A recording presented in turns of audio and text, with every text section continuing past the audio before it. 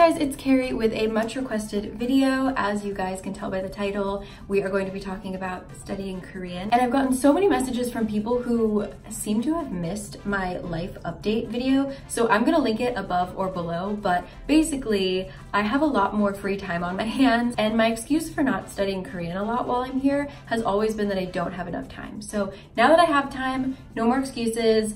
I'm gonna jump back into it finally, and I figured making videos about it would be a good way to help keep me motivated, help keep you motivated and inspired, etc. So before we jump into the tips, I just want to give a quick background of what my Korean study history is. So I studied abroad at Yonsei for 1 year, and most of my classes were like history, cinema, etc.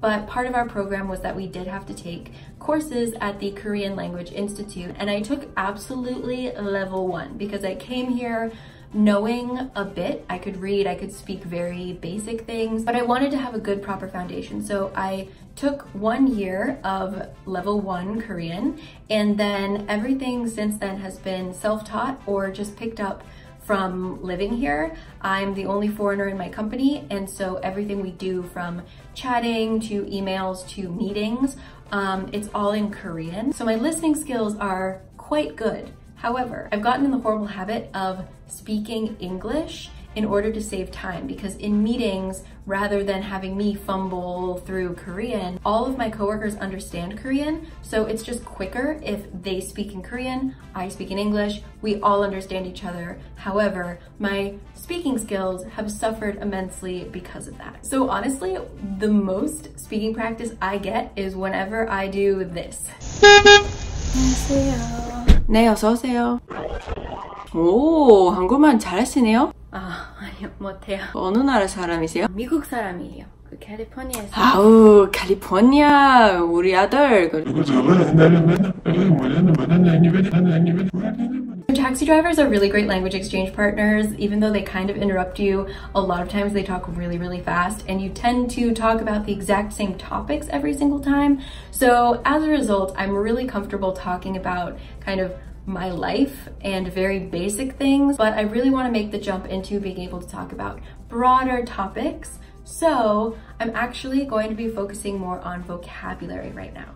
I feel that my grammar foundation, the grammar tools I have in my toolbox, are sufficient for me to be able to talk about whatever I want to. My main problem I have when I'm trying to speak in Korean is I just don't know the words for a lot of things. So the following study tips in this video are going to be focused on improving your vocabulary. Obviously, grammar is still important, so we'll talk about that a little bit at the end, but mainly I want to up my vocab. And so here are a few ways that I do that.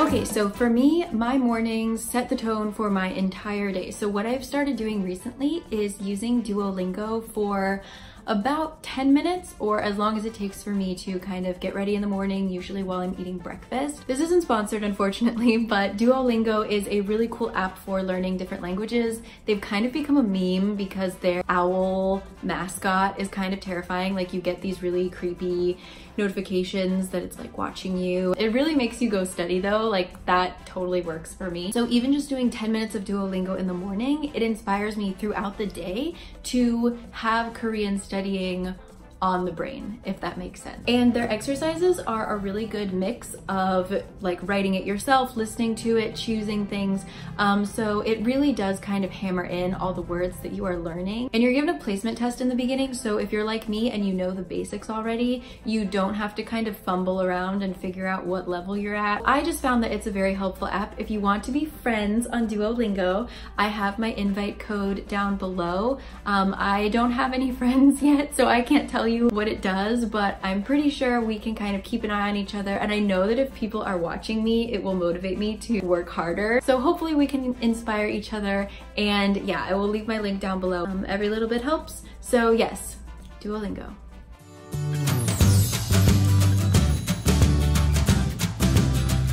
So one studying tip I hear a lot is watching dramas and writing down every single word that you don't know. So I agree with it in principle, but in practice, it's honestly really difficult. I actually tried this while watching Sky Castle, and I was about 10 minutes in and I had an entire page of words that I didn't know.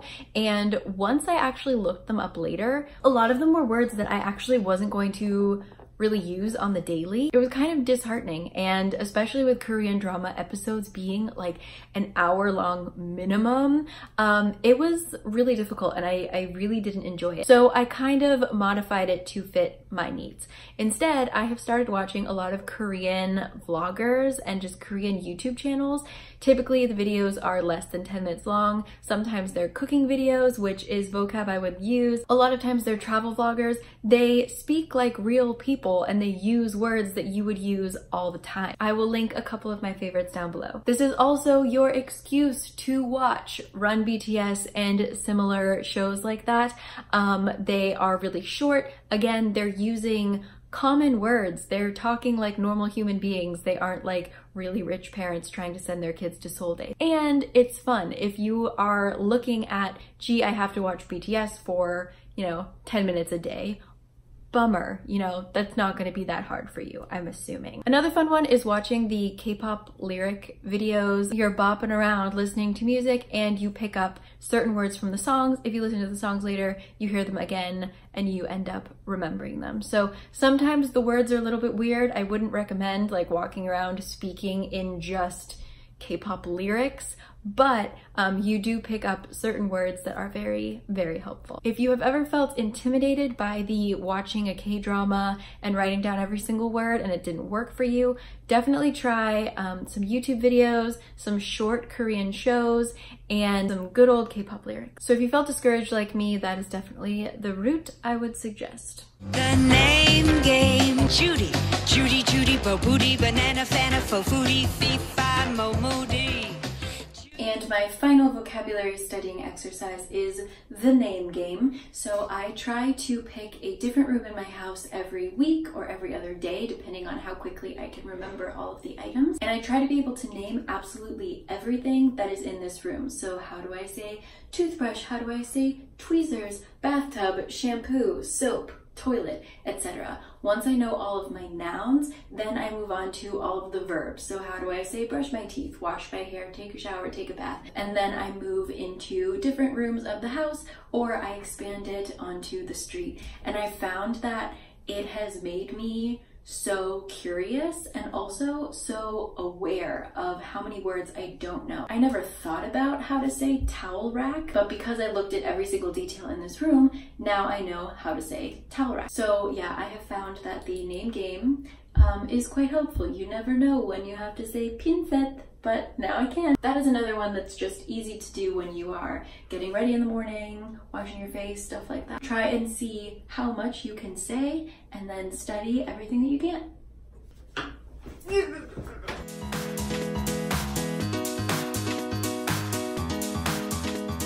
And last but not least, I promised you guys some grammar. So I have been a huge fan of Talk to Me in Korean since the beginning. I have used them since high school. They have podcasts. Their YouTube channel now is such an incredible resource. Like, their YouTube videos are so varied, and just for some reason, the way that they teach, I have so much more success in remembering things. They also, if you do get the podcasts, I believe they're still free. You can download them one by one, or you can purchase them and get them kind of as a mass download. It helps support Talk to Me in Korean. Highly suggest it. But you are also given an actual PDF. It's almost like a mini textbook. And now Talk to Me in Korean has textbooks, which blows my mind. If you want to purchase those, you can, but there are so many still free resources on talktomeinkorean.com.